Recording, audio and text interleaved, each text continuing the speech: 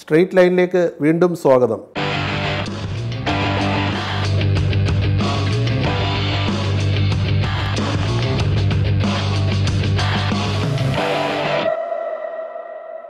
ടാഗോർ അത് മനസ്സിലാക്കി ഗുരുവിനോട് പറഞ്ഞു, സ്വാമി, കേരളം ഭ്രാന്താലയമല്ല, കേരളം തീർത്ഥാലയമാണ്. കേരളം ഇന്ത്യക്ക് മുഴുവൻ മാതൃകാ രാജ്യമായി സ്വാമി ഏറെ പ്രവർത്തിച്ചുവല്ല. ഒരു ജ്ഞാനി കർമ്മം ചെയ്യുന്നു എങ്ങനെ?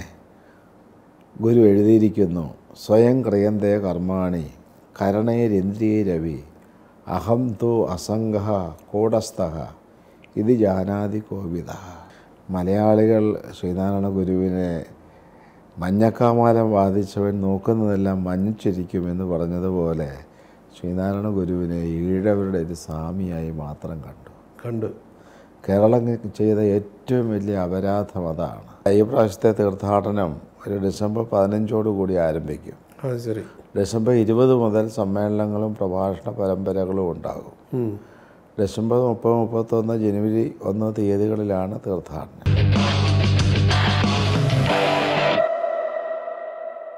ശിവഗിരി ശ്രീനാരായണ ധർമ്മസംഘം ട്രസ്റ്റ് പ്രസിഡന്റ് ആദരണീയനായ ബ്രഹ്മശ്രീ സച്ചിദാനന്ദ സ്വാമിജിയാണ് നമ്മുടെ ഇന്നത്തെ അതിഥി. നമസ്കാരം സച്ചിദാനന്ദ സ്വാമിജി. നമസ്തേ. ഇപ്പം നമ്മൾ സംസാരിക്കുന്ന വേളയിൽ മഹാകവി രവീന്ദ്രനാഥ ടാഗോർ ശിവഗിരി സന്ദർശിച്ചിട്ട് ശതാബ്ദി ആവുകയാണ്. ആ ഒരു സന്ദർശനം ഒരു വലിയ ചരിത്ര പ്രാധാന്യമുള്ളതാണ്. അതിലൂടെ ഉണ്ടായ ഒരു സന്ദേശത്തെക്കുറിച്ച് സ്വാമിജി എന്ത് പറയുന്നു? അത് നൽകിയ സന്ദേശം. രവീന്ദ്രനാഥ ടാഗോറിൻ്റെ ശിവഗിരി സന്ദർശനം ശ്രീനാരായണ ഗുരുവിലെ വിശ്വഗുരുത്വം വ്യാപകമാക്കുവാൻ സഹായകമായിട്ടുണ്ട്. ഗുരുദേവൻ ജാതിക്കും മതത്തിനും ദേശത്തിനും അതീതമായ ഒരു വിശ്വദർശനമാണ് അവതരിപ്പിച്ചത്. ഗുരുവിനെ ദർശിക്കാനെത്തിയ ടാഗോർ ആകട്ടെ ഒരു വിശ്വ പൗരനായിരുന്നു. അതുകൊണ്ട് മാനസികമായി അവർക്ക് രണ്ടുപേർക്കും വലിയ രീതിയിൽ താതാത്മ്യപ്പെടുവാൻ സാധിച്ചിട്ടുണ്ട്. അപ്പോൾ ഒരു ഏകലോക വ്യവസ്ഥിതിയുടേതായ ഒരു സന്ദേശമാണ് അതിലൂടെ ലോകത്തിന് ലഭിച്ചത്. ശരിക്കും അതിൻ്റെ ഒരു ശതാബ്ദി ഇപ്പം ശിവഗിരി മഠത്തിൻ്റെ നേതൃത്വത്തിൽ, പ്രത്യേകിച്ചും സ്വാമിജിയുടെ നേതൃത്വത്തിൽ അത് വലിയൊരു രീതിയിൽ ഇപ്പോൾ ഇത്തവണ അത് ആഘോഷിക്കുകയാണല്ലോ. ഇപ്പോൾ എനിക്ക് തോന്നുന്നു നമ്മളിന്ന് തിങ്കളാഴ്ചയാണ് സംസാരിക്കുന്നത്, നാളെയാണ് ആ തീയതി. വിശ്വഭാരതിയുടെ വൈസ് ചാൻസലറാണ് വരുന്നത്. അദ്ദേഹത്തെ ക്ഷണിച്ചിട്ടുണ്ട്. അത് ഇതിൻ്റെ ഒരു പാരമ്പര്യം ഉൾക്കൊണ്ടാണ്. തീർച്ചയായിട്ടും ടാഗോർ മഹാകവിയുടെ വിശ്വഭാരതിയുടെ ധനശേഖരണാർത്ഥമാണ് അദ്ദേഹം കേരളം സന്ദർശിച്ചത്. അതിൻ്റെ ഭാഗമായിട്ടാണ് ശിവഗിരിയിലെത്തിയത്. അപ്പോൾ ആറ്റിങ്ങൽ വഴി ശിവഗിരിയിലെത്തുമ്പോൾ ആറ്റിങ്ങലിലും അദ്ദേഹത്തിന് സ്വീകരണവും പണക്കിഴിയും നൽകിയിരുന്നു. അന്ന് ആ പണക്കിഴി നൽകിയത് VM രാമൻ. അദ്ദേഹം നമ്മളുടെ ആറ്റിങ്ങലെ ആദ്യത്തെ മുനിസിപ്പൽ ചെയർമാനാണ്. കുമാരനാശാൻ്റെ പ്രിയപ്പെട്ട സുഹൃത്തായിരുന്നു. മാത്രമല്ല SNDP യോഗത്തിൻ്റെ ദേവസ്വം സെക്രട്ടറിയായി പിന്നീട് പ്രവർത്തിച്ചു. അതുമാത്രമല്ല, നമ്മുടെ നിയമസഭാ സെക്രട്ടറി ആയിരുന്ന പ്രസന്നൻ, പ്രകാശം, ഹേലി ഇവരുടെ അച്ഛനായിരുന്നു ഈ VM രാമൻ. അങ്ങനെ ഒരു പ്രാധാന്യമുണ്ട്. അങ്ങനെ ഒരു പ്രാധാന്യം കൂടിയുണ്ട്. ശരിക്കും ആ സന്ദർശനത്തെക്കുറിച്ച് നമ്മുടെ പ്രേക്ഷകർക്ക് വേണ്ടി ഒന്ന് വിശദീകരിക്കാം. ആറ്റിങ്ങലെ സ്വീകരണം കഴിഞ്ഞ് വർക്കലയ്ക്ക് പുറപ്പെടാനാണ് തീരുമാനിച്ചത്. ടാഗോറിൻ്റെ ശിവഗിരി സന്ദർശനത്തിന് ചില തടസ്സങ്ങൾ ഉന്നയിക്കുന്നതിൽ അക്കാലത്തും ഈ ജാതിവാദികൾ തടസ്സം സൃഷ്ടിച്ചിരുന്നു. അതിന് ശ്രമിച്ചു. തിരുവനന്തപുരത്ത് വെച്ച് തന്നെ ടാഗോർ അവിടെ സ്വീകരണ പരിപാടി കഴിഞ്ഞതിന് ശേഷം ആറ്റിങ്ങൽ വഴി വർക്കല എത്തി വർക്കലയിൽ നിന്നും കൊല്ലത്തേക്ക് പോകാനുള്ള പരിപാടിയാണ് ഇട്ടിരുന്നത്. അപ്പോൾ ചില ആളുകൾ പറഞ്ഞു, ശിവയിലേക്കുള്ള വഴി വളരെ മോശമായി കിടക്കുകയാണ്, അതുകൊണ്ട് അത് ആ വഴി സഞ്ചാരം ദുർഗമമാണ്, ബുദ്ധിമുട്ടാണ്. അപ്പോൾ ഗുരുദേവൻ്റെ ശിഷ്യനായൊരു ശിവപ്രസാദ സ്വാമി ഉണ്ടായിരുന്നു. അദ്ദേഹം ബ്രഹ്മസമാജത്തിൻ്റെ കേരള ഘടക സെക്രട്ടറി ആയിരുന്നു. അദ്ദേഹം കൽക്കട്ടയിൽ പോയി ടാഗോറിനെ കാണുകയും ക്ഷണിക്കുകയും ചെയ്തിട്ടുണ്ട്. അദ്ദേഹം സവിസ്തരമായി കാര്യങ്ങളൊക്കെ പറഞ്ഞ് കേൾപ്പിച്ചപ്പോൾ ടാഗോർ മറ്റൊരു തടസ്സങ്ങളെല്ലാം നീക്കി ഞാൻ വർക്കലയ്ക്ക് വരാം എന്ന് തന്നെ തീർച്ചയാക്കുകയാണ് ചെയ്തത്. റോഡ് താറുമാറായി എന്നൊക്കെയുള്ള പ്രചരണം ഉണ്ടായിരുന്നു. അതെ അതെ അതെ. ചെളി തലേ ദിവസം ഒരു മഴ പെയ്തിരുന്നു. അതിൻ്റെ ഭാഗമായിട്ട് വഴി ചെളിയൊക്കെ നിറഞ്ഞതായിരുന്നു എന്നുള്ള ഒരു അവസ്ഥയുണ്ടായിരുന്നു. ആറ്റിങ്ങ് വന്നു കഴിഞ്ഞപ്പോഴും ഇതേ തടസ്സവാദം തന്നെ ചിലർ ഉന്നയിച്ചു. അപ്പോൾ ഡോക്ടർ പുൽപ്പും മറ്റും അതിനകത്ത് ഇടപെട്ടു. ഏതായാലും യാത്ര സുഗമമാക്കി വർക്കലയിലേക്ക് എത്തി. അന്ന് വർക്കലയിലുണ്ടായിരുന്ന മുസാവരി ബംഗ്ലാവ്, ആ മുസാവരി ബംഗ്ലാവ് എന്ന് പറയുന്നത് ഇന്നത്തെ ആയുർവേദ ആശുപത്രിയാണ്. അന്നത്തെ ഗവൺമെൻറ് ഗസ്റ്റ് ഹൗസാണ്. അവിടെ വിശ്രമിച്ച് അവിടെ നിന്നും ഒരു പല്ലക്കിൽ ആൻഡ്രോസിനെ ശിവഗിരിയിലേക്ക് കൊണ്ടുവരികയാണ്. ഈ ടാഗോറിനെ. ആൻഡ്രോസ് കൂടെയുണ്ട്, സി എഫ് ആൻഡ്രോസ്. പിന്നെ കുമാരനാശാനും ഡോക്ടർ പൽപ്പുവും ശിവപ്രസാദ സ്വാമിയും ഈ പല്ലക്കിൻ്റെ മുന്നിൽ നടന്നിരുന്നു. ഘോഷയാത്രയായിട്ടാണ് കൊണ്ടുവന്നത്. ഘോഷയാത്രയായിട്ടാണ്. അന്ന് 10,000-കണക്കിന് ആളുകൾ റോഡിൻ്റെ ഇരുവശത്തും ഉണ്ടായിരുന്നു. അന്ന് വടക്കേ ഇന്ത്യയുടെ ഗുരുദേവ്, തെക്കേ ഇന്ത്യയുടെ ഗുരുദേവൻ രണ്ടുപേരും തമ്മിലുള്ള സമാഗമം വീക്ഷിക്കാൻ വേണ്ടി കൗതുകപൂർവം 10,000 ഒത്തുകൂടിയെന്നാണ്. ഇതിനിടയ്ക്ക് ഒരു രസകരമായ സംഭവം ഉണ്ടായി. ഈ ആറ്റിങ്ങിൽ നിന്നും വർക്കലയിലേക്കുള്ള സഞ്ചാരത്തെ സംബന്ധിച്ച് അല്പം തർക്കമുണ്ടായി. ആ സമയത്ത് ഗുരുദേവൻ ഈ ശാരദാമഠത്തിൻ്റെ സവിധത്തിലിരിക്കുകയായിരുന്നു. ഗുരു അവിടെ നിന്നും പോയി വൈദ്യമഠത്തിൽ കയറി അവിടെ ഗുരു വിശ്രമം കൈക്കൊണ്ടു. വൈദ്യമഠത്തിൻ്റെ കതകും ജനാലയും നേരത്തെ തന്നെ അടഞ്ഞു കിടക്കുകയാണ്. ടാഗോർ വരുമ്പോൾ ഗുരു ഇങ്ങനെ വിശ്രമത്തിലാണ് എങ്കിൽ അതിഥി കാത്തിരുത്തിക്കേണ്ടി വരുമല്ലോ എന്ന് പലരും ആശങ്കയായി. കുമാരനാശാനെ വിവരം അറിയിച്ചപ്പോൾ കുമാരനാശാൻ പറഞ്ഞു, സ്വാമി എല്ലാം അറിഞ്ഞുകൊണ്ടിരിക്കുകയാണ്, സമയമാകുമ്പോഴെല്ലാം അതുപോലെ തന്നെ നടക്കും. അപ്പോൾ 1 മണിക്കൂർ കഴിഞ്ഞേ ടാഗോർ എത്തിച്ചേരുകയുള്ളൂ എന്നുള്ളൊരു കമ്പി ശിവേരിക്ക് കിട്ടി. ശരി. അപ്പോഴാണ് ആളുകൾ ഗുരുവിൻ പോയി വിശ്രമിച്ചതിൻ്റെ രഹസ്യം മനസ്സിലാകുന്നത്. ടാഗോർ ശാരദാമഠത്തിൽ പല്ലക്കിലെത്തി, ശാരദാമഠത്തിൽ തൊഴുതു, ശാരദാമഠത്തിൻ്റെ പ്രത്യേകതകൾ ചോദിച്ചറിഞ്ഞു. ശാരദാമഠത്തിലെ വർണ്ണച്ചില്ലാകളുടെ ജനാലകളും പിന്നെ മുൻപിലും പുറകിലുമുള്ള കതകുകളും പിന്നെ പഞ്ചസാര പോലെയുള്ള മണ്ണും ചുറ്റുമുള്ള ചെറിയ ചുറ്റുമതിലും ശുചിത്വമാണ് ഈശ്വരൻ എന്നുള്ള ഗുരുവിൻ്റെ ആ സങ്കല്പവുമെല്ലാം ചോദിച്ചു മനസ്സിലാക്കിയ ടാഗോറിന് വലിയ സന്തോഷമായി. മാത്രമല്ല, ശാരദാമഠത്തിൽ ഗുരു ശാന്തിക്കാരായി നിയോഗിച്ചിരുന്നത് പുലയക്കുട്ടികളെയാണ്. ആ കാലഘട്ടത്തിൽ മന്നത്ത് പത്മനാഭൻ ആത്മകഥയിൽ എഴുതിയിട്ടുണ്ട്, ഞാൻ ശിവഗിരി ചെന്നപ്പോൾ സി രാജഗോപാലാചാര്യ അടക്കമുള്ള മഹാബ്രാഹ്മണന്മാർ പുലയക്കുട്ടികളിൽ നിന്നും തീർത്ഥവും പ്രസാദവും വാങ്ങുന്നത് കണ്ട് ഞാൻ ആശ്ചര്യപ്പെട്ടു. ജാതി വ്യത്യാസം ഇല്ലാതാക്കുന്നതിൻ്റെ ഭാഗമായി ഗുരു ചെയ്ത ഒരു അധ്യാത്മ വിപ്ലവമായിരുന്നു അത്. ടാഗോർ മഹാകവി ഇത് കുമാരനാശാനിൽ നിന്നും ചോദിച്ചറിഞ്ഞപ്പോൾ വലിയ സന്തോഷമായി. പ്രത്യേകിച്ച് ഈ ദളിത് വിഭാഗത്തിൽപ്പെട്ട കുട്ടികൾ കുളിച്ചു കുറിയിട്ട് സന്തോഷമായി നിൽക്കുന്ന കണ്ടപ്പോൾ ടാഗോറിന് എന്തെന്നില്ലാത്ത സന്തോഷമുണ്ടായി. ശാരദാമഠത്തിൻ്റെ വിദ്യാഭ്യാസ സങ്കല്പം വിദ്യാദേവതയായ ശാരദയെ പ്രതിഷ്ഠിച്ചിരിക്കുന്നു. ശാരദ സരസ്വതിയാണ് വിദ്യാദേവത. സരസ്വതിയുടെ കയ്യിലുള്ളത് വീണയാണ്.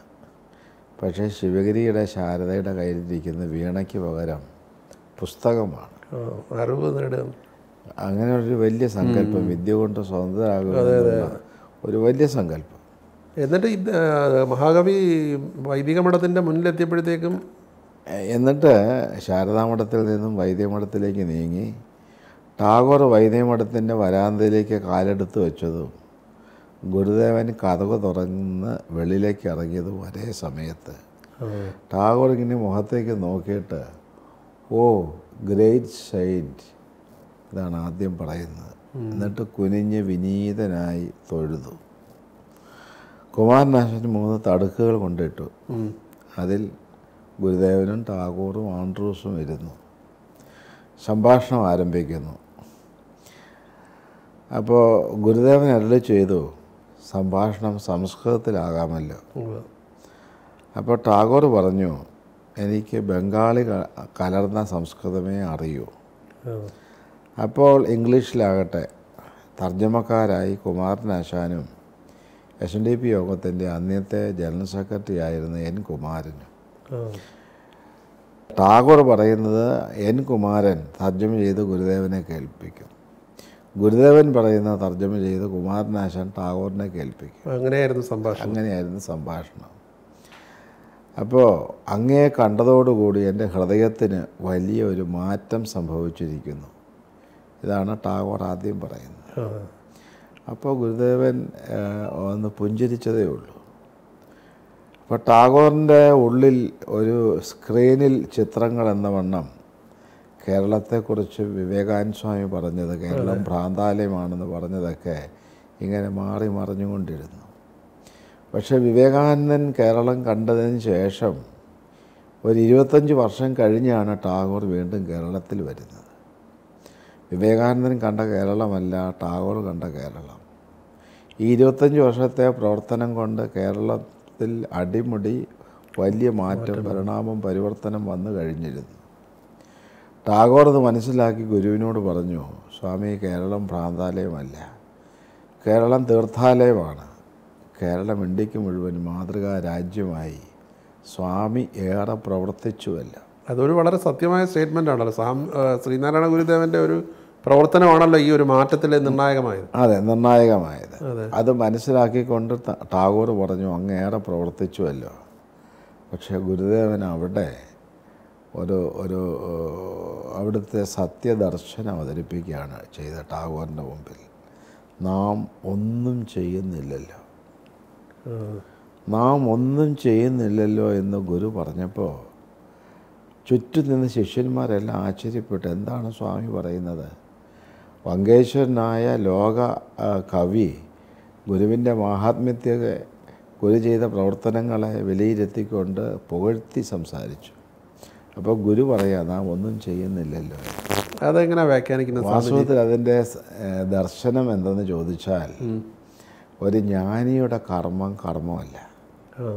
ഗുരുദേവൻ എഴുതിയ ദർശനമാല എന്നൊരു കൃതിയുണ്ട്. ആ കൃതിയിൽ കർമ്മദർശനം ഉണ്ട്. ഒരു ജ്ഞാനി കർമ്മം ചെയ്യുന്നു. എങ്ങനെ? ഗുരു എഴുതിയിരിക്കുന്നു, സ്വയം ക്രിയന്തേ കർമാണി കരണൈരിന്ദ്രിയരവി അഹം തു അസംഗ കൂടസ്ഥ ഇത് ജാനാതി കോവിദ. ഒരു ജ്ഞാനി കരണങ്ങളെയും ഇന്ദ്രിയങ്ങളെയും കൊണ്ട് കർമ്മം ചെയ്യുന്നു. കരണങ്ങൾ മനസ്സ്, ചിത്തം, ബുദ്ധി, അഹംബോധം. ഇന്ദ്രിയങ്ങൾ കണ്ണ്, മൂക്ക്, നാക്ക്, ത്വക്ക്, ചെവി. ഈ ഇന്ദ്രിയങ്ങളെ കൊണ്ടും അന്ധക്കരണ വൃത്തികളെ കൊണ്ടും കർമ്മം ചെയ്യുന്നു. ആത്മാവോ സാക്ഷിഭൂതമായി നിൽക്കുന്നു. ഈ ലൈറ്റ് പ്രകാശിക്കുന്നു. ലൈറ്റിൻ്റെ പ്രകാശത്താൽ നമ്മൾ നിരവധി കർമ്മം ചെയ്യുന്നു. ലൈറ്റ് പ്രകാശിക്കുന്നത് മാത്രമേ ഉള്ളൂ, യാതൊരു കർമ്മവും ചെയ്യുന്നില്ല. അതുപോലെ ജ്ഞാനിയുടെ ആത്മാവ് യാതൊരു കർമ്മവും ചെയ്യുന്നില്ല, സാക്ഷിബോധമായി നിൽക്കുകയാണ്. ഗുരു ആ ആത്മാവാണ്. അതുകൊണ്ടാണ് നാം ഒന്നും ചെയ്യുന്നില്ലല്ലോ എന്ന് പറഞ്ഞത്. ചട്ടമ്പിസ്വാമിയും ഗുരുവും തമ്മിൽ കണ്ടുമുട്ടിയപ്പോൾ ഗുരു സ്കൂളിനിങ്ങനെ പടം പിരിച്ച് സഞ്ചരിക്കുന്ന സമയമാണ്. ചട്ടമ്പി കളിയാക്കിക്കൊണ്ട് പറഞ്ഞു, എന്താ പ്രവൃത്തിയാരുടെ ജോലിയാണെന്ന് തോന്നുന്നല്ലോ. ഇപ്പോൾ ഗുരു പുഞ്ചിരിച്ചുകൊണ്ട് പറഞ്ഞു, പ്രവൃത്തിയുണ്ട്, ആരില്ല. കർമ്മം ഉണ്ട്, പക്ഷേ ചെയ്യുന്നവനില്ല. ഭഗവത്ഗീതയിൽ പറയും, പത്മപത്രമിവാംബസ, കുളത്തിൽ കിടക്കുന്ന താമരയില പോലെയാണ് ജ്ഞാനിയുടെ കർമ്മം. താമരയിലെയും വെള്ളവും തമ്മിൽ സ്പർശിക്കുന്നേയില്ല. സർവകർമാണി മനസ്സ സന്യസ്താസ്തേ സുഖം വശി നവദ്വാരേ പുരേ ദേഹി നൈവ കുറവൻ ന കാരയൻ എന്ന് ഭഗവത്ഗീതയിൽ പറയും. യാതൊരു കർമ്മവും ജ്ഞാനി ചെയ്യുന്നില്ല, കരണങ്ങളും ഇന്ദ്രിയങ്ങളും കൊണ്ട് മാത്രം കർമ്മം ചെയ്യുന്നു. ഈ സിദ്ധാന്തമാണ് ടാഗോറിൻ്റെ മുമ്പിൽ ഗുരു അവതരിപ്പിച്ചത്. നാം ഒന്നും ചെയ്യുന്നില്ലല്ലോ. ടാഗോർ എന്നിട്ട് ബുക്കിൽ എഴുതിയല്ലോ അല്ലേ?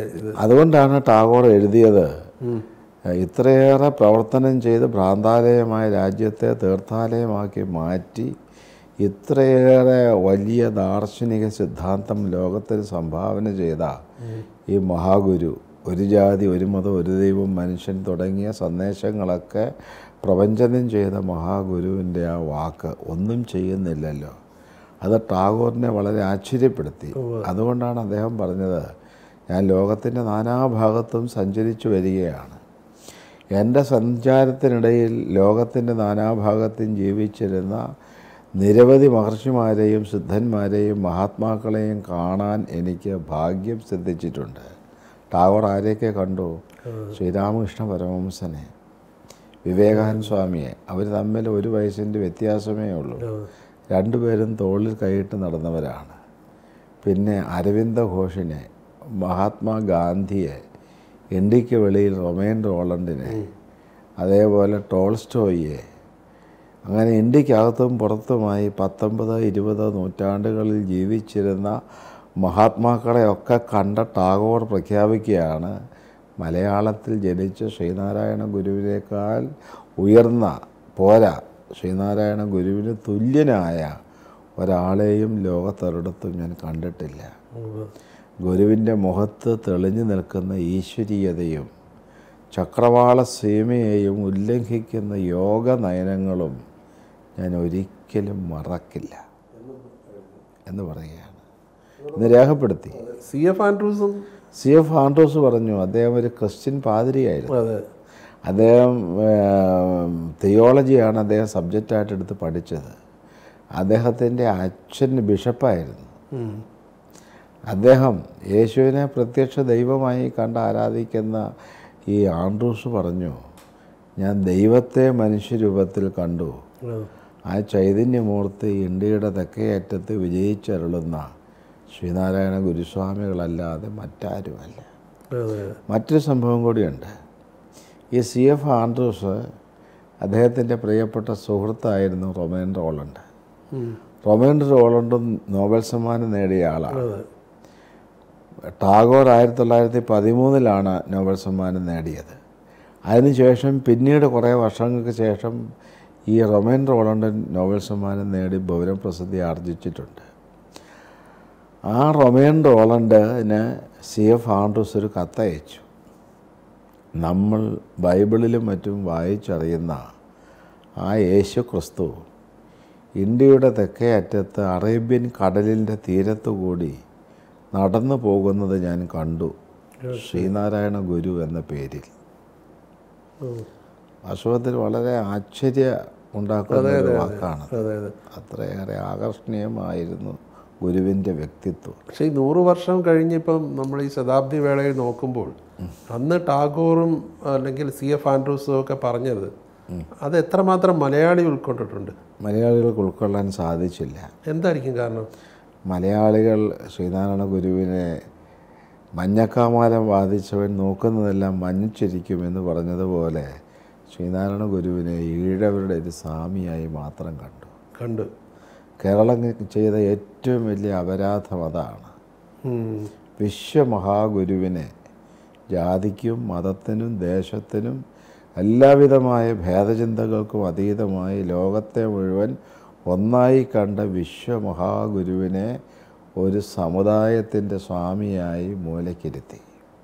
അതിനേക്കാൾ വലിയ അപരാധം കേരളത്തിലെ പുതിയ തലമുറ, ആ തലമുറ ശ്രീനാരായണ ഗുരുവിൽ നിന്നും വളരെ അകന്നു പോയിരിക്കുന്നു. ഗുരു ഉപദേശിച്ചതും ഗുരു ആഗ്രഹിച്ചതും ഒക്കെയായ കാര്യങ്ങളിൽ നിന്നും വളരെ അകന്ന് വളരെ സങ്കുചിതമായും വിഭാഗീയമായും ചിന്തിക്കുന്നൊരു അവസ്ഥ കേരളത്തിൽ വന്നു ചേർന്നിരിക്കുന്നു. ഗുരു സന്ദേശങ്ങൾക്ക് പക്ഷേ ഏറ്റവും കൂടുതൽ പ്രസക്തി ഓരോ ദിവസവും വർദ്ധിച്ചു വരികയല്ലേ? തീർച്ചയായിട്ടും. ഓരോ ദിവസം കഴിയുന്തോറും ലോകത്ത് ഈ മതതീവ്രവാദങ്ങളും മതസംഘടനകളും മതപരിവർത്തനങ്ങളും ഒക്കെ നടമാടുകയാണ്. ഇത് അവസാനിപ്പിക്കാൻ ശ്രീനാരായണ ഗുരുവിൻ്റെ സത്യദർശനം പോലെ മറ്റൊരു ദർശനവും സമർത്ഥമല്ല. കാരണം ലോക ചരിത്രത്തിൽ തന്നെ ആദ്യമെന്ന് പറയാം സർവമത സമ്മേളനം ഗുരു സംഘടിപ്പിച്ചു. ഹിന്ദുവും ക്രിസ്ത്യാനിയും ഇസ്ലാമും ബൗദ്ധനും ജൈനനും എല്ലാവരും ഒരു വേദിയിലിരുത്തിക്കൊണ്ട് ഗുരു സമ്മേളനം നടത്തി. അതിനു മുൻപ് അമേരിക്കയിലെ ചിക്കാഗോയിൽ ഒരു സർവ്വമത സമ്മേളനം നടന്നിരുന്നു. പക്ഷെ അതിലാണ് വിവേകാനന്ദ സ്വാമി പോയി പങ്കെടുത്തതും എൻ്റെ സഹോദരി സഹോദരന്മാരെ എന്ന് സംബോധന ചെയ്തതും.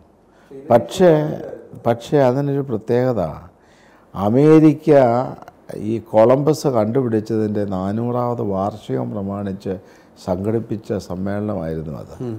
പലമതസാരവും ഏകം എന്നുള്ളതായിരുന്നില്ല ആ സമ്മേളനത്തിൻ്റെ ലക്ഷ്യം. ഒരു ജാതി ഒരു മതം ഒരു ദൈവം മനുഷ്യൻ എന്നുള്ളൊരു ദർശനമൊന്നും അതിൻ്റെ പിന്നിലുണ്ടായിരുന്നില്ല. ഗുരുവാകട്ടെ ആലുവയിൽ സംഘടിപ്പിച്ചത് മതം ഏതായാലും മനുഷ്യൻ നന്നാകണം, ഒരു മതമേ ഉള്ളൂ, പല മതങ്ങളില്ല, എല്ലാ മതത്തിൻ്റെയും സാരം ഏകമാണ്. ആ ഉദ്ദേശത്തോടു കൂടി സംഘടിപ്പിക്കുന്ന ലോകത്തിലെ ആദ്യത്തെ സമ്മേളനമാണ് ആലുവയിലെ സർവ്വമത സമ്മേളനം. ഇപ്പോഴീ കാലഘട്ടത്തിൽ ഇപ്പം അന്ന് ഈ വിവേകാനന്ദൻ പ്രാന്താലയം എന്ന് വിശേഷിപ്പിച്ച കേരളം ഇപ്പോൾ ഈ കാലഘട്ടത്തിൽ നോക്കുമ്പോൾ ഇപ്പം നമ്മുടെ നാട്ടിൽ നരബലി അടക്കമുള്ള കാര്യങ്ങൾ നടക്കുന്നു, അന്ധവിശ്വാസങ്ങൾ വർദ്ധിക്കുന്നു, വീണ്ടും കൊലപാതകങ്ങൾ കൂടുന്നു. വീണ്ടും പ്രാന്താലയത്തിലേക്ക് കേരളത്തെ നയിച്ചുകൊണ്ട് പോവുകയാണ്. ശ്രീനാരായണ ഗുരു ജനിച്ച കേരളത്തിൽ നരബലി നടന്നു, ഇവിടെ മാംസം ഭക്ഷിച്ചു എന്ന് കേൾക്കുമ്പോൾ ഉണ്ടായത് വളരെ ഭയമാണ് തോന്നിയത്. ഇത് കേരളത്തിലാണോ നടന്നത്? ചിന്തിക്കാൻ പോലും സാധിക്കാത്ത രീതിയിൽ മാറ്റം സംഭവിച്ചിരിക്കുന്നു. ഇപ്പോൾ ഈ രവീന്ദ്രനാഥ് ടാഗോറിനെ പോലൊരു വിശ്വമഹാകവി ഇവിടെ വന്നത് അതിൻ്റെ ഒരു പ്രാധാന്യം കൂടെ അല്ലേ? ശിവഗിരി ഇപ്പം സ്വാമിജിയുടെ നേതൃത്വത്തിൽ ഭയങ്കരമായ സാഹിത്യ സമ്മേളനങ്ങളും മറ്റുമൊക്കെ നടത്തുന്നതിൻ്റെ ഒരു കാരണം. ഞങ്ങൾ പ്രധാനമായും ഗുരു ലോകത്തിൽ നൽകിയ ഏക ലോക സന്ദേശം അത് പ്രചരിപ്പിക്കുക. ടാഗോർ ഒരു വിശ്വപൗരനായിരുന്നു.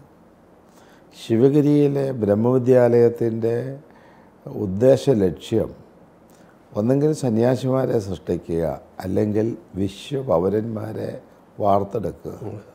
ആലുവയിൽ നടന്ന സർവ്വമത സമ്മേളനത്തിന് ശേഷം ഗുരു ശിവഗിരിയിൽ വന്ന് ശിലാസ്ഥാപനം ചെയ്ത് സർവ്വമത പാഠശാല ആരംഭിക്കുന്നു. ആ പാഠശാലയുടെ ഉദ്ദേശ ലക്ഷ്യം എല്ലാവരും എല്ലാ മതങ്ങളും സമബുദ്ധിയോടും സമഭക്തിയോടും കൂടി പഠിക്കണം.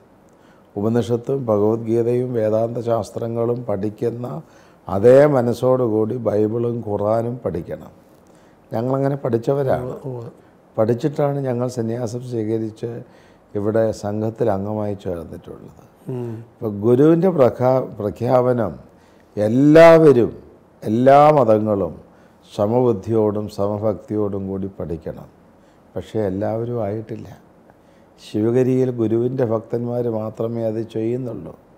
ഇവിടെയുള്ള ക്രിസ്തീയ സമുദായവും ഇസ്ലാം സമുദായവും മറ്റ് സമുദായങ്ങളും മതവിശ്വാസമുള്ളവരും മതവിശ്വാസമില്ലാത്തവരും എല്ലാ മതഗ്രന്ഥങ്ങളെയും തുല്യ പ്രാധാന്യത്തിൽ കണ്ട് വ്യാഖ്യാനിക്കാൻ പഠിക്കാൻ തയ്യാറായാൽ മതപ്പോരിൻ്റെ മതസംഘടനത്തിൻ്റെ വിഭാഗീയതയുടെ എല്ലാവിധമായ വേലിക്കെട്ടുകളും തകർന്നു പോകും.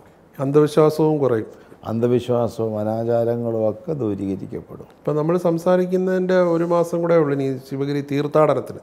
അതെ, അന്നേരം ഈ എല്ലാ മതക്കാർക്ക് ഇവിടേക്ക് സ്വാഗതം എന്നുള്ളതാണല്ലോ തീർത്ഥാടനത്തിൻ്റെ ഒരു പ്രധാന. ഈ പ്രാവശ്യത്തെ തീർത്ഥാടനത്തിൻ്റെ സവിശേഷത കൂടിയുണ്ട്. ഗുരു സ്ഥാപിച്ച സർവ്വമത പാഠശാലയുടെ 50ാമത് വർഷം കൂടിയാണ്. ശരി, അതിൻ്റെ ആഘോഷം നടക്കുന്നുണ്ട്. കൂടാതെ ശിവഗിരി തീർത്ഥാടനത്തിൻ്റെ നവതി ആഘോഷം. അതും മാത്രമല്ല, ആലുവയിൽ വെച്ച് നടന്ന ഈ സർവ്വമത സമ്മേളനത്തിൻ്റെ ശതാബ്ദി വർഷമാണ് 23-24. അപ്പോൾ ഈ വർഷത്തെ തീർത്ഥാടന വേളയിൽ ശതാബ്ദി ആഘോഷങ്ങളുടെ ഔപചാരികമായ ഉദ്ഘാടന കർമ്മം നിർവഹിക്കും. ഒരു വർഷം നീണ്ടു നിൽക്കുന്ന പരിപാടികൾ അത് ലോകമൊട്ടാകെ സംഘടിപ്പിക്കുവാനാണ് ആഗ്രഹിക്കുന്നത്. തീർത്ഥാടനത്തിൻ്റെ നവതിയാണോ? തീർത്ഥാടനത്തിൻ്റെ അല്ല, തീർത്ഥാടനത്തിൻ്റെ നവതിയാണ്.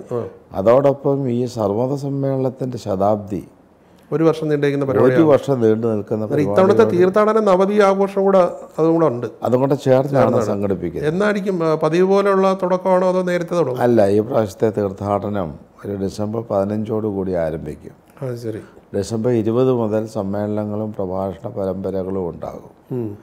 ഡിസംബർ 30, 31, ജനുവരി 1 തീയതികളിലാണ് തീർത്ഥാടനം. അതിൻ്റെ പ്രവർത്തനങ്ങളൊക്കെ ആരംഭിച്ചു കഴിഞ്ഞു. എല്ലാം ആരംഭിച്ചു കഴിഞ്ഞു. ഈ സമ്മേളനങ്ങൾ ഈ അന്ധവിശ്വാസങ്ങളെ എതിർക്കുന്ന വിഷയങ്ങളും ഉണ്ടാവും. തീർച്ചയായിട്ടും ഉണ്ടാവും. ഇപ്രാവശ്യം സവിശേഷമായിട്ട് ശ്രീനാരായണ ഗുരു എങ്ങനെ അന്ധവിശ്വാസങ്ങളെയും അനാചാരങ്ങളെയും എതിർത്തു, അതിനെ ബോധ്യമാക്കിക്കൊണ്ടുള്ള, അത് ഗുരുവിൻ്റെ ആ ദർശനത്തിൽ അധിഷ്ഠിതമായി ജനത എങ്ങനെ പരിഷ്കൃതരായിരിക്കണം എന്ന് ചൂണ്ടിക്കാണിച്ചുകൊണ്ടുള്ള സമ്മേളനങ്ങൾക്ക് കൂടുതൽ ഊന്നൽ നൽകിക്കൊണ്ടുള്ളതായിരിക്കും ഈ പ്രാവശ്യത്തെ തീർത്ഥാടനം. ഇപ്പോൾ ഈ സമൂഹത്തിൻ്റെ ഒരു പാർശ്വവൽക്കരിക്കപ്പെട്ട ജനവിഭാഗത്തെ മുൻനിരയിലേക്ക് കൊണ്ടുവരുന്ന ഒരു പ്രവർത്തനം കൂടി ശ്രീനാരായണ ഗുരു ദേവൻ നടത്തിയിരുന്നു. ശിവഗിരി മഠത്തിനും അതിൻ്റേതായ റോൾ അക്കാര്യത്തിൽ വഹിക്കാറുണ്ട്. ശിവഗിരിക്ക് പക്ഷേ നമ്മളിപ്പോൾ സമീപ ദിവസങ്ങളിൽ ഇപ്പോൾ സ്വാമിജി എല്ലാ കാര്യങ്ങളും നോക്കുന്ന ഒരാൾ കൂടിയാണ്. സംവരണം സംബന്ധിച്ചുള്ള ഒരു വലിയ വിധിയൊക്കെ വന്നു. അന്നേരം വീണ്ടും ആ ഒരു അവഗണനയും മറ്റുമൊക്കെ വീണ്ടും വരികയല്ലേ. സംവരണ കാര്യത്തെക്കുറിച്ച് ഒരു സന്യാസി എന്ന നിലയിൽ ഞാൻ അഭിപ്രായം പറയുകയാണ്. പറയണമെന്ന് തന്നെ എൻ്റെ അഭിപ്രായം. കാരണം അന്യർക്ക് ഗുണം ചെയ്യുവതിന് ആയുസ്സും പവസ്സും ധന്യത്വമുടങ്ങ ആത്മതപസ്സും ബലി ചെയ്ത ഒരു മഹാഗുരുവിൻ്റെ പരമ്പരയിൽപ്പെട്ടയാളാണ് ഞാൻ. ഈ സംവരണത്തിലെ സാമ്പത്തിക സംവരണവും സാമുദായിക സംവരണവും, അപ്പോൾ പാവങ്ങളെ സഹായിക്കണോ, ജാതിപരമായി പിന്നോക്കം നിൽക്കുന്നവരെ സഹായിക്കണമോ? ഒറ്റ നോട്ടത്തിൽ കേൾക്കുമ്പോൾ തന്നെ പാവപ്പെട്ടവരെ സഹായിക്കണം എന്നുള്ളതാണ് ആളുകളുടെ മനസ്സിലേക്ക് കടന്നു വരിക. പക്ഷേ പാവപ്പെട്ടവർക്ക് പൈസ കൊടുത്ത് സഹായിക്കുന്നതല്ല ഇത്. ജോലി നൽകി സഹായിക്കുക എന്നുള്ളതാണ്. ജോലി ആർക്ക് നൽകും? പഠിച്ചവർക്കാണ് ജോലി നൽകുന്നത്. ഞാനൊരു ഉദാഹരണം പറയാം, ജാതി പറയാമെന്ന് വിചാരിക്കരുത്. 100 ബ്രാഹ്മണർ, 100 നായന്മാർ, 100 ഈഴവർ, 100 ക്രിസ്ത്യാനികൾ, 100 മുസ്ലിങ്ങൾ സ്കൂളിൽ പഠിക്കാൻ പോയി. 10ാം ക്ലാസ് പാസ്സായി, +2 പാസ്സായി, ഡിഗ്രി എടുത്തു. 100 ബ്രാഹ്മണരിൽ ഒരു 80 ബ്രാഹ്മണരെങ്കിലും ഡിഗ്രി എടുത്തിരിക്കും. അതുപോലെ സവർണ സമുദായങ്ങളൊക്കെ എടുത്തിരിക്കും. ക്രിസ്ത്യൻ സമുദായവും ഒരു 10-60% എടുത്തിരിക്കും. ഈഴവ സമുദായം ഒരു 10 പേര് പോലും ഡിഗ്രി എടുത്തവർ കാണില്ല. പുലയ സമുദായത്തിൽപ്പെട്ടവർ ഒരു 1-2 കണ്ടേക്കാം. അപ്പോൾ ഈ സംവരണം എന്ന് പറയുന്നത് സാമുദായിക അർത്ഥത്തിൽ ആണ് അംബേദ്കർ രേഖപ്പെടുത്തിയത്, പ്രഖ്യാപനം ചെയ്തത്. ആ സാമുദായിക അടിസ്ഥാനത്തിൽ ഈ സംവരണം നൽകിയില്ല. പാവപ്പെട്ടവരെ സഹായിക്കണം. ഇവരെല്ലാം പാവപ്പെട്ടവരാണ്. ഈ സ്കൂളിൽ പോയി പഠിച്ച 100 വിദ്യാർത്ഥികളെല്ലാം പാവപ്പെട്ടവരാ. പക്ഷേ ജയിച്ചു വന്നതോ ഡിഗ്രി എടുത്തതോ അത് ഉയർന്ന സമുദായത്തിൽപ്പെട്ടവർ മാത്രമായിരിക്കും. സാമൂഹ്യ സാഹചര്യങ്ങളിൽ പെട്ട് പിന്നിൽ പോയവരെ മുന്നിൽ കൊണ്ടുവരാനാണല്ലോ ഒരു ഊന്നുവടി. മുടന്തി നടക്കുന്നവന് ഒരു ഊന്നുവടി, അതാണ് സംവരണം. ഈ സംവരണ വിധി കൊണ്ട് ഒരു 10 വർഷം കഴിയുമ്പോൾ കേരളത്തിൽ അധസ്ഥിത പിന്നോക്ക ജനവിഭാഗങ്ങൾ ക്ലാസ് 4 ജീവനക്കാർ മാത്രമായിരിക്കും. അതിനെതിരെ വാസ്തവത്തിൽ ആ വിഭാഗം സംഘടിക്കുന്നുണ്ട്. ഗവൺമെൻറ് എടുത്ത ആ തീരുമാനം വാസ്തവത്തിൽ പിൻവലിക്കേണ്ടതാണ്, പുനഃപരിശോധന നടത്തേണ്ടതാണ്. 2 ഗവൺമെൻറ്റുകളും ഒരു കാരണവശാലും ഈ പിണറായി ഗവൺമെൻറ് അത് ചെയ്യാൻ പാടില്ലായിരുന്നു. പിന്നെ സെൻട്രൽ മിനിസ്ട്രി, സുപ്രീം കോടതി അവരിത് വീണ്ടും പുനഃവിചിന്തനം ചെയ്യണം. അതല്ലെങ്കിൽ ഇവിടുത്തെ ബഹുഭൂരിപക്ഷം വരുന്ന അധസ്ഥിത പിന്നോക്ക ജനവിഭാഗങ്ങൾക്ക് വലിയ ദോഷമുണ്ടാകും. മറ്റൊരു വിഷയം, ഇപ്പം നമ്മുടെ തിരുവനന്തപുരം ജില്ലയിൽ തന്നെയാണ് ഒരു പെൺകുട്ടി ഒരു കാമുകനെ വിഷം കൊടുത്ത് കൊന്നത്. അത്തരത്തിലുള്ള പ്രവർത്തനങ്ങൾ സമൂഹത്തിൽ ഒറ്റപ്പെട്ടെന്ന് പറഞ്ഞ് കാണാൻ പറ്റാത്ത രീതിയിൽ വർദ്ധിക്കുന്നു. അതിനെക്കുറിച്ച് എനിക്ക് പറയാനുള്ളത്, ആ പെൺകുട്ടി റാങ്ക് ഹോൾഡറാണ്. 3ാമത്തെയോ 4ാമത്തെയോ റാങ്ക് നേടിയ കുട്ടിയാണ്. അപ്പോൾ അവർക്ക് അക്കാഡമിക് എഡ്യൂക്കേഷൻ എത്രയേറെ നൽകിയാലും സദാചാര മൂല്യങ്ങൾ ജീവിതത്തിലേക്ക് സംശീകരിക്കാൻ സാധിച്ചില്ലെങ്കിൽ ഇതേപോലുള്ള ദുരനുഭവങ്ങളുണ്ടാകും. അപ്പം അവിടെയാണ് ഗുരുദേവൻ്റെ ഉപദേശം. ഗുരു പറഞ്ഞു, വിദ്യാർത്ഥികൾ ഒരു നിശ്ചിതമായ കാലഘട്ടം ഒരു ഗുരുകുലവാസം ചെയ്യണം. എന്നിട്ട് ഗുരുനാഥന്മാരുടെ അടുത്ത് താമസിച്ചുകൊണ്ട് സദാചാര മൂല്യങ്ങളെക്കുറിച്ച് പഠിക്കണം, അറിയണം, അങ്ങനെയുള്ള ഗുണങ്ങളെ സംശീകരിക്കണം, അത് ജീവിതത്തിൻ്റെ ഭാഗമാക്കി മാറ്റണം. അതല്ല എങ്കിൽ ഇതേപോലുള്ള ദുരനുഭവങ്ങൾ ഉണ്ടാവും. ഇപ്പം നമ്മുടെ നാട്ടിൽ അതുകൊണ്ട് മാതാപിതാക്കൾ ശ്രദ്ധിക്കേണ്ടത് സ്കൂളിലും കോളേജിലും വിട്ട് പഠിപ്പിച്ചത് കൊണ്ടായില്ല സദാചാര മൂല്യങ്ങൾ കുട്ടികൾക്ക് വേണ്ടവണ്ണം പകർന്നു കൊടുക്കാനുള്ള സംവിധാനം. നമ്മുടെ നാട്ടിൽ ഇപ്പം ലഹരിയുടെ ഉപയോഗവും വലിയ രീതിയിൽ വർദ്ധിച്ചു വരും, അമിതമായി വർദ്ധിച്ചുകൊണ്ടിരിക്കുന്നു. മദ്യം വിഷമാണത്, ഉണ്ടാക്കരുത്, കുടിക്കരുത്, കൊടുക്കരുതെന്ന് ഉപദേശിച്ച മഹാഗുരുവിൻ്റെ അനുയായി വർഗത്തിൽപ്പെട്ടവർ പോലും മദ്യം വ്യവസായം അത് കൂടുതൽ ശക്തമാക്കിക്കൊണ്ടിരിക്കുന്നതാണ്. നമുക്ക് മദ്യത്തിനേക്കാൾ മാരകമായ മയക്കുമരുന്നും വളരെ മയക്കുമരുന്നും വ്യാപകമായി കുട്ടികളെയൊക്കെ അതിനുവേണ്ടി കരുക്കളാക്കുന്നു. കൊച്ചു കുട്ടികൾ പോലും അതിന് വിധേയമായിരിക്കുന്നു. ആൺകുട്ടികൾ മാത്രമല്ല, പെൺകുട്ടികൾ പോലും മയക്കുമരുന്നിന് വിധേയമായിക്കൊണ്ടിരിക്കുന്നു. ശിവഗിരി മഠം ഈ കാര്യത്തിൽ എന്തെങ്കിലും ഒരു പ്രചരണം അങ്ങനെയുള്ള രീതിയിൽ? ശിവഗിരി മഠത്തിൻ്റെ പോഷക സംഘടനയാണ് ഗുരുധർമ്മ പ്രചരണ സഭ. ആ സഭയിൽ അംഗമായി ചേരണമെങ്കിൽ എൻ്റെ ജീവിതത്തിൽ മദ്യം എടുക്കില്ല, കുടിക്കില്ല, കൊടുക്കില്ല എന്ന് പ്രതിജ്ഞ ചെയ്യണം. അങ്ങനെയുള്ളവരെ മാത്രമേ സംഘടനയിൽ അംഗമായി ചേർക്കുകയുള്ളൂ. അപ്പോൾ ഇന്ത്യക്കകത്തും പുറത്തുമായി ഒരു 2000-ലധികം യൂണിറ്റുകൾ ഗുരുധർമ്മ പ്രചരണ സഭയ്ക്കുണ്ട്. സഭയ്ക്ക് പുതിയ സെക്രട്ടറി ഇപ്പോൾ വന്നിട്ടുണ്ട്. ഇടുക്കി ജില്ലയിലുള്ള ഒരു ഗുരുപ്രകാശ സ്വാമിയാണ്. അദ്ദേഹം ഉത്സാഹിയായ സന്യാസിയാണ്. അപ്പോൾ ഗുരുധർമ്മ പ്രചരണ സഭയുടെ പ്രവർത്തനം ഗ്രാസ് റൂട്ടിലേക്ക് കൊണ്ടുവന്ന് ഈ മദ്യത്തിൻ്റെയും മയക്കുമരുന്നിൻ്റെയും പിടിയിൽ നിന്നും ഈ യുവജനതയെ, കുട്ടികളെ എങ്കിലും എങ്ങനെ മോചിപ്പിക്കാൻ സാധിക്കും എന്നതിനെക്കുറിച്ച് ഗാഠമായി ചിന്തിച്ച് പ്രവർത്തിക്കണമെന്നാണ് ശിവഗിരി മഠം തീരുമാനിച്ചിട്ടുള്ളത്. സ്വാമിജി ഇതിനു മുമ്പ് എനിക്ക് നൽകിയ ഒരു അഭിമുഖത്തിൽ ഗാനഗന്ധർവൻ യേശുദാസിനെ ഗുരുവായൂർ പ്രവേശിപ്പിക്കണമെന്ന് ആവശ്യപ്പെട്ടിരുന്നു. അതിന് വലിയൊരു ചർച്ചയ്ക്ക് അത് വഴിതെളിക്കുകയും ചെയ്തു. പക്ഷേ അതിലൊരു അനുകൂലമായിട്ടുള്ള നിലപാടൊന്നും പിന്നീട് അധികൃതരിൽ നിന്ന് വന്നില്ല. അനുകൂലമായിട്ടുള്ള ഒരു പ്രതികരണം ഗുരുവായൂരിൽ നിന്നും വന്നില്ല. അന്നത്തെ ഗുരുവായൂർ ദേവസ്വം ബോർഡിൻ്റെ പ്രസിഡന്റ് ശ്രീ KB മോഹൻദാസ്, ഞാൻ അദ്ദേഹത്തെ പോയി കണ്ടു. എന്നിട്ട് യേശുദാസിന് ഈ പ്രവേശനം കൊടുത്തുകൂടെ എന്ന് ചോദിച്ചു. അദ്ദേഹം പറഞ്ഞു, ഈ ക്ഷേത്രത്തിൻ്റെ കാര്യങ്ങളുടെ അവസാന വാക്ക് തന്ത്രിയാണ്. അപ്പം ആ തന്ത്രിയുടെ അനുവാദമില്ലാതെ പ്രവേശനം കൊടുക്കുവാൻ സർക്കാരിന് പോലും സാധിക്കുകയില്ല. വാസ്തവത്തിൽ ഇങ്ങനെയുള്ള തന്ത്രിമാർ അവരുടെ നയത്തിന് മാറ്റം വരുത്തണം. ഈ തന്ത്രിമാർ നയത്തിന് മാറ്റം വരുത്തിയില്ലെങ്കിൽ ഞാൻ ഉറക്കെ പറയും, അത് രാജ്യത്തിനും മതത്തിനും എതിരായിട്ടുള്ള ചിന്താഗതിയാണ് ഈ തന്ത്രിമാർക്കുള്ളത്. അവരിത് മാറ്റിയേ തീരൂ. കാലം വൈകിപ്പോയി. മനുഷ്യനെ ഒന്നായി കാണാൻ കഴിയണം. അതെ, മനുഷ്യനെ ഒന്നായി കാണാൻ കഴിയണം. അവിടെയാണ് ഗുരുവിൻ്റെ സന്ദേശത്തിൻ്റെ പ്രസക്തി ഉള്ളത് അല്ലേ. ഗുരു അന്ന് അരുവിപ്പുറത്ത് ശിവപ്രതിഷ്ഠ നടത്തിയില്ലായിരുന്നു എങ്കിൽ കേരളത്തിലുള്ള ബഹുഭൂരിപക്ഷം വരുന്ന അധസ്ഥിത പിന്നോക്ക ജനവിഭാഗങ്ങളൊക്കെ മതം മാറിപ്പോകുമായിരുന്നു. അങ്ങനെയാണ് എങ്കിൽ കേരളത്തിൽ ഹിന്ദു മതം തന്നെ നാമാവശേഷമാകും. ഈ പറയുന്ന ബ്രാഹ്മണനും സവർണനും ഇവിടെ ജീവിക്കാൻ തന്നെ സാധിക്കുമായിരുന്നില്ല. ഗുരു അരുവിപ്പുറത്ത് നടത്തിയ പ്രതിഷ്ഠ, കേരളം ഒട്ടാകെ നടത്തിയ പ്രതിഷ്ഠ, അതോടുകൂടി നിർവഹിച്ച ആശ്രമങ്ങൾ, മഠങ്ങൾ, സന്യാസി പരമ്പര, അതാണ് ഇവിടെ വാസ്തവത്തിൽ സനാതന ധർമ്മത്തിനെ പിടിച്ചു നിർത്തുവാൻ സഹായകമായത്. അതില്ലായിരുന്നുവെങ്കിൽ ഇന്ന് പറയുന്ന സവർണ ജനവിഭാഗങ്ങൾക്ക് പോലും ഇവിടെ അസ്തിത്വം ലഭിക്കുമായിരുന്നില്ല. അതിനെക്കുറിച്ച് അവർ ചിന്തിക്കുന്നില്ല. അപ്പോൾ ഗുരു വരുത്തിയ മാറ്റം അനുസരിച്ച് ക്ഷേത്രങ്ങളിൽ മാറ്റമുണ്ടാകണം. ഒരു കാര്യം കൂടി ഞാൻ പറയാം. SNDP യോഗത്തിൻ്റെ ജനറൽ സെക്രട്ടറി വെള്ളാപ്പള്ളി നടേശൻ അത് തുറന്നു പറഞ്ഞു. ഞാനും അത് തന്നെ തുറന്നു പറയുകയാണ്.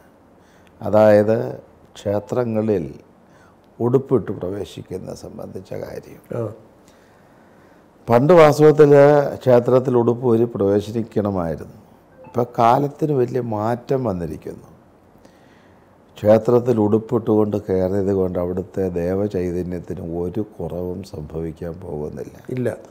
കാരണം ശിവഗിരിയിലും ചെമ്പഴന്തിയിലും അരുവിപ്പുറത്തും ഗുരുദേവൻ സ്ഥാപിച്ച ഒരു ക്ഷേത്രങ്ങളിലും ഈ ക്ഷേത്ര ചൈതന്യത്തിന് കുറവ് സംഭവിച്ചിട്ടില്ല. എന്നാൽ ഗുരുദേവൻ്റെ തന്നെ ചില ക്ഷേത്രങ്ങളിൽ ഈ ചില തന്ത്രിമാർ ഉടുപ്പ് ഊരിയേ കയറാവൂ എന്ന് നിർബന്ധ ശാഠ്യം പിടിച്ചിട്ടുണ്ട്. ഇതിനെക്കുറിച്ച് ശിവഗിരി മഠാധിപതിയായിരുന്ന ശങ്കരാനന്ദ സ്വാമി, ശിവഗിരിയിലെ അവസാനത്തെ മഠാധിപതി ശങ്കരാനന്ദ സ്വാമിയോട് നമ്മുടെ കോഴിക്കോട് ശ്രീകണ്ഠേശ്വര ക്ഷേത്രത്തിൻ്റെ ഭരണാധികാരികൾ ചോദിച്ചു. അവിടെ ഒരു തർക്കം വന്നപ്പോൾ അപ്പോൾ ശങ്കരാനന്ദ സ്വാമി അവർക്ക് എഴുതി കൊടുത്തു, ക്ഷേത്രത്തിൽ ഉടുപ്പിട്ട് പ്രവേശിക്കുന്നത് കൊണ്ട് യാതൊരു വിധമായ ചൈതന്യ ലോപവും സംഭവിക്കില്ല. ഇന്നും കോഴിക്കോട് ശ്രീകണ്ഠേശ്വര ക്ഷേത്രം ഗുരുദേവൻ സ്ഥാപിച്ചതിൽ വെച്ച് വലിയ ക്ഷേത്രങ്ങളിലൊന്നാണ്. ഉടുപ്പിട്ടവിടെ ആളുകൾ കയറുന്നു. അവിടുത്തെ ചൈതന്യത്തിന് ഒരു കുറവും സംഭവിക്കുന്നില്ല. അതുകൊണ്ട് മറ്റ് ക്ഷേത്രങ്ങളിലും ആ മാതൃക കാട്ടണം, പിന്തുടരണം. ക്ഷേത്രങ്ങൾ പരിണാമത്തിന് പരിഷ്കാരത്തിന് വിധേയമായി വരണം. വസ്ത്രധാരണ ഒരു മാനദണ്ഡമായിട്ട് എടുക്കേണ്ട കാര്യമില്ല, ആവശ്യമില്ല. വസ്ത്രധാരണ ഒരു മാനദണ്ഡമാക്കേണ്ട ആവശ്യകതയില്ല. വടക്കേ ഇന്ത്യയിലൊക്കെ ഇപ്പം ഞാൻ കഴിഞ്ഞ ആഴ്ചയിലും പോയി വന്നതാണ്. അമ്പലത്തിനകത്ത് കയറി പാൻറ്റും ഉടുപ്പും എല്ലാം ഇട്ടുകൊണ്ട് ദേവനെ പൂജിക്കാം. എന്നെ കൂട്ടിക്കൊണ്ട് പോയി ക്ഷേത്രത്തിനകത്ത് ശിവലിംഗത്തോട് ചേർന്നിരുത്തി പൂജ ചെയ്ത് ആരാധനയും നടത്തി അവർ അനുഗ്രഹം ചെയ്ത് വിട്ടു. അവിടുത്തെ ദൈവ ചൈതന്യത്തിന് ഒരു കുറവും സംഭവിക്കുന്നില്ല. അതിലൊരു തെറ്റുമില്ല എന്നുള്ളതാണ് ശിവഗിരി മഠത്തിൻ്റെ നിലപാട്. അത് തന്നെയാണ് ശിവഗിരിക്കുള്ള നിലപാട്. പക്ഷേ ഇവർ പറയും കേരളത്തിലെ ആചാരം ഒന്ന്, വടക്കേ ഇന്ത്യയിലെ ആചാരം വേറൊന്ന് എന്നൊക്കെ ചില മുട്ടായുക്തികളൊക്കെ പറഞ്ഞു വരും. ശരി, ഇതിനൊന്നും വലിയ അർത്ഥമില്ല. അപ്പോൾ ഇത്രയും നേരം സംസാരിച്ചതിൽ വളരെ നന്ദി. ഇത്തവണത്തെ തീർത്ഥാടനം മഹാവിജയമായി മാറട്ടെ. ഈ തീർത്ഥാടനത്തിൻ്റെ വിജയത്തിന് എല്ലാവിധമായ സഹായ സഹകരണങ്ങളും പത്രദൃശ്യ മാധ്യമങ്ങളുടെ ഇതായിട്ട് ഉണ്ടാകണമെന്ന് പ്രത്യേകമായിട്ട് ശിവഗിരി മഠം അഭ്യർത്ഥിക്കും. കേരളമതി എന്നും തീർച്ചയായിട്ടും കേരളമതി എന്നും ശിവഗിരിയോടൊപ്പം ഉണ്ട്, ഞങ്ങൾക്കറിയാം.